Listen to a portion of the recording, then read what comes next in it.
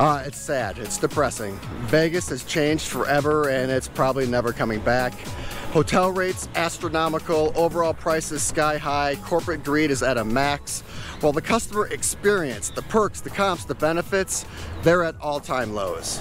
What happened to the good old days of $4 drinks, food portions the size of your head, and good old customer service? Well, they're gone. Except you can still find them at one final place in Las Vegas, South Point.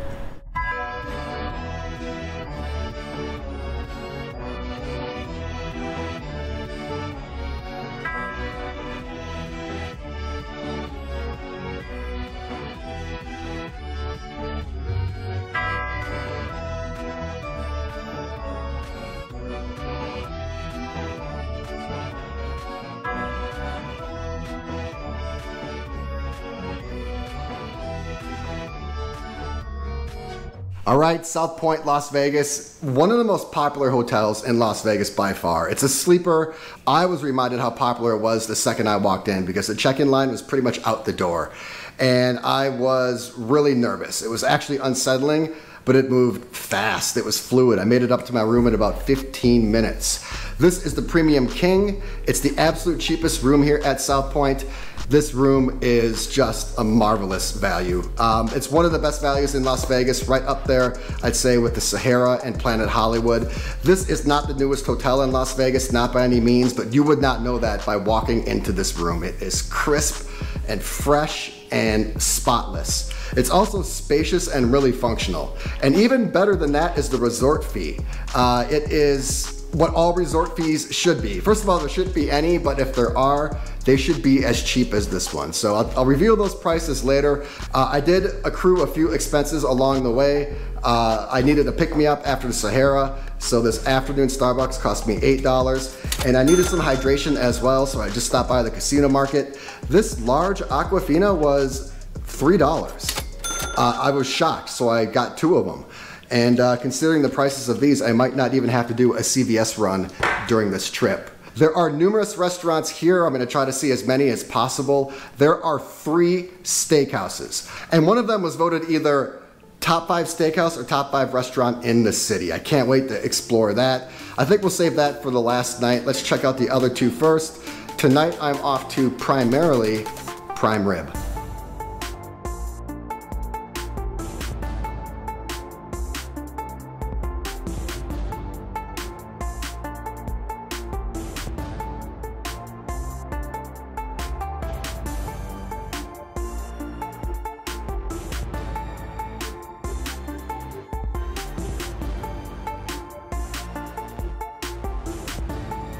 So that was not primarily prime rib. Primarily prime rib, it's not primarily open. It was closed last night.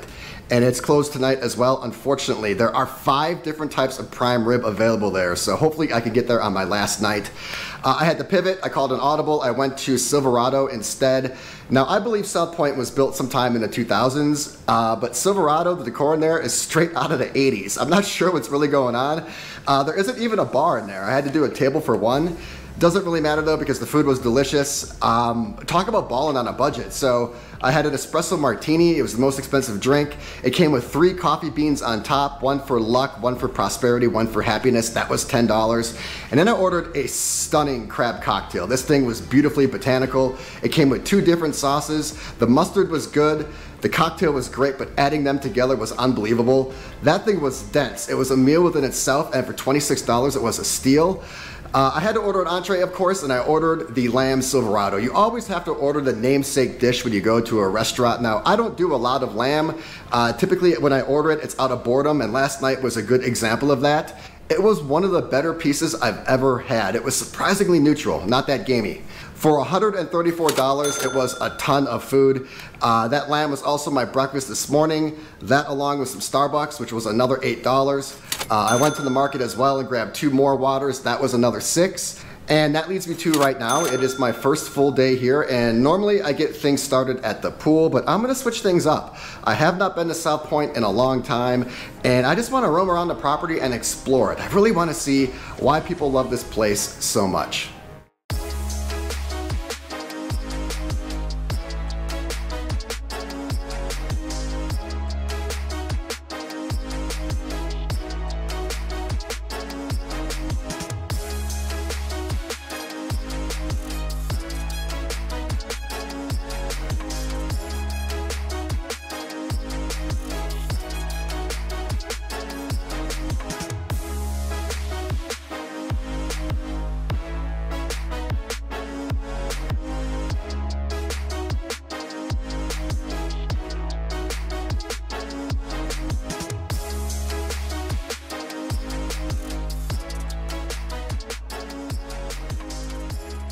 Okay, I have a problem.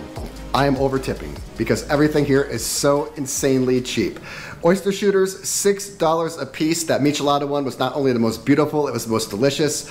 Then I went over to Letterbuck Lounge. I just went there based off name alone. I love it. Now, I don't like whiskey, I don't like Moscow mules, but I love the whiskey mule there. It was delectable. That was $6. Then I went over to CLS Lounge, and it's very unassuming, but it has the cheapest and best drinks. The drinks there were $4 a piece. The candy drink was like a butterscotch white Russian. It was by far the best drink I had all day. I got a gigantic ice cream bar. I think the price on that was like $5 or $6. I checked out the bowling alley, which was the first double-walled bowling alley I've ever seen. Super cool in there. There's an arcade, there's a movie theater. There is no shortage of stuff to do here. I even did some gambling. I went to the high limit area. I put $100 in the machine. I sat there for 30 minutes. I didn't win, I didn't lose. I cashed out with 100, but what the heck? I'll still throw in $100 as a gambling expense because I'm going to need to work extremely hard to spend this $1,000. I think I could maybe put a dent in it tonight though. I'm off to a 4-diamond restaurant. It's been voted a top 5 restaurant in Las Vegas. It looks super elegant inside. I'm off to Michael's Gourmet Room.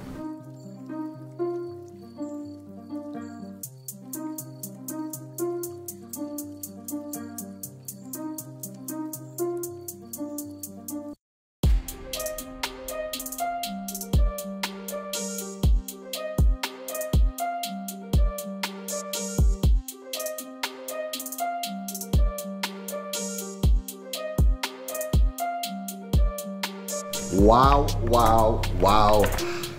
It was incredible, spectacular.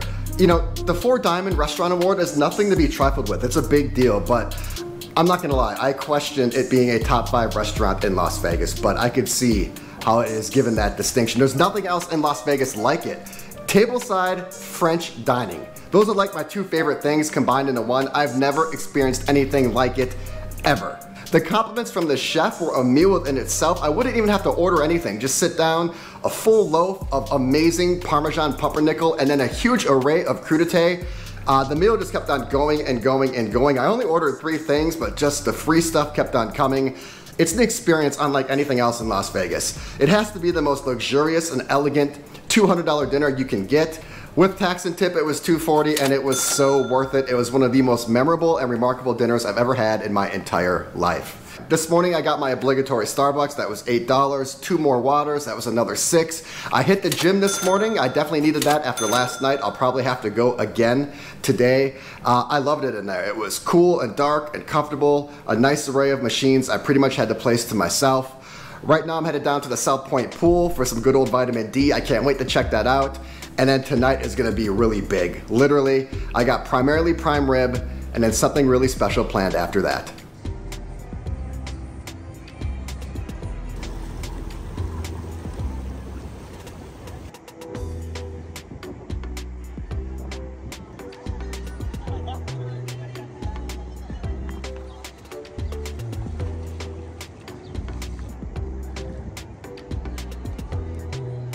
So that was the South Point pool. It was exactly what I thought it would be. It was peaceful, it was quiet. The thing that stood out to me was the utilization of space. I loved the large jacuzzi area isolated in the back, and also the grassy areas were a nice touch. They kind of lined the perimeter of the pool area, and not that the pool would ever get really loud, it's not the type of environment, but just in case you want to be down by the pool but not by the pool, I thought that grassy area was a great touch. I had the craziest drink on the menu. It was an Adios Coco Loco. The cool thing about this is that it doubles as a piggy bank. So you can take this home with you, put your money in there, save up for your next Vegas trip, which I thought was kind of cool. My overall expense though was $41. I tipped the waitress 20 bucks. She was super fun, hardworking, really intuitive, and super humble as well, which I really respected. So $20 to her. Overall pool day was 41 bucks, and tonight I'm off to primarily prime rib. I've been talking about this place the entire time. I hope the hype is real, and then after that, I'm gonna do something that I've never ever done before on the channel.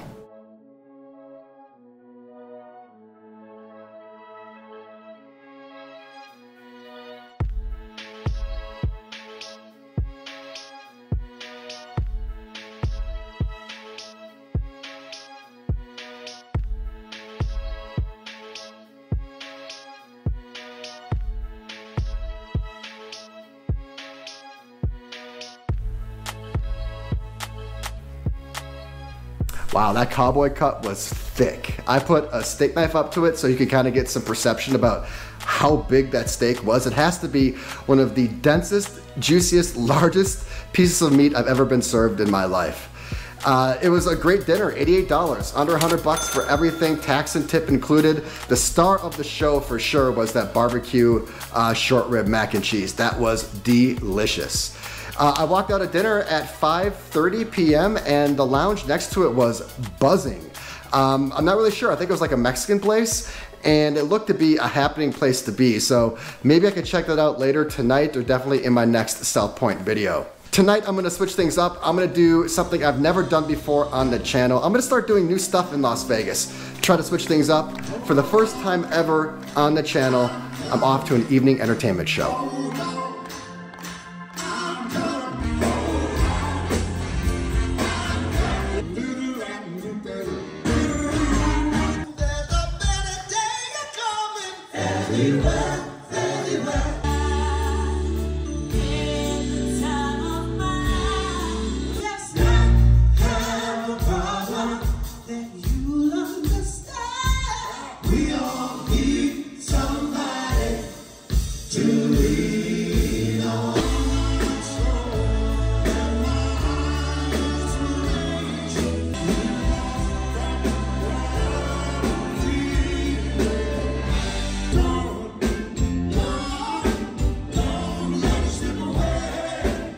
So you probably did not expect to see a Righteous Brothers show last night or on my channel, but that was a really special event for me because I grew up listening to that music in the back of my parents' car, around the house. They have some of the most popular songs of all time. Some of their tracks are actually in the Library of Congress. Not the Rock and Roll Hall of Fame, but the Library of Congress. They're one of the most famous groups of all time, and it just wasn't oldies. The show was incredibly energetic and diverse. They did some gospel, they did some Elvis, they did some rock and roll, they did some West Side Story, they did some Lean On Me. I was the youngest person there, but it doesn't really matter of age. I think if you're a fan of music history, or if you're just looking for a great show that's an hour and a half for a great price, it's a show I think you absolutely have to put on your list and attend when you're here at South Point. The ticket price was $45. With tax and fees, it was $51. So that was the last expense of this trip. I'm gonna get to my total in a second. Let's talk about this room very quickly. This is the Premium King. It's the cheapest room here at South Point. I got this hotel for the room rate for $79 a night, flat rate across 3 nights. That is $237. Taxes on top of that were $31. And then the resort fee, which I typically have a disdain for. I think they are borderline fraudulent. This one actually didn't annoy me too bad. It was $27 a night, which is half the price of what you'd pay on the Strip. So including everything, the room rate, the taxes, the fees, grand total over 3 nights was $349. Now remember, I brought $1,000 to this hotel. I had $1,000 of cash to spend, and I definitely brought way too much. My overall expenses for this trip, and I did pretty much all the best and craziest and most indulgent stuff, was $746. $746, and I could have easily trimmed that down by another $250 because I counted my gambling expense in that, even though I broke out even. And then I ordered a couple things at the restaurants which I really didn't want, like that crazy dessert at Michael's and a few other things. So I could have easily done this trip for $500. Nonetheless, it comes in at $746. Grand total for the entire trip, I almost did everything for $1,000. It came in just a little under $1,100. I think the exact total is like $1,095. The value here at South Point, the prices here at South Point are what Vegas should be. It's the Vegas I grew up with. It's the Vegas that we used to think about. It's the Vegas that has died. This is the last bastion in Las Vegas where you can get actually something for your money. The dollar is worthless everywhere else in America except here at South Point. $4 drinks, portions the size of your head, and there's a ton of stuff to do here. There's a bowling alley, they have an arcade, there's a movie theater, they have some entertainment shows, Tons of gambling. This is one of the biggest casino floors I've seen. Great poker room, something for everybody. This is the true example of what Las Vegas is, and they are carrying the torch of what true Vegas was and still is.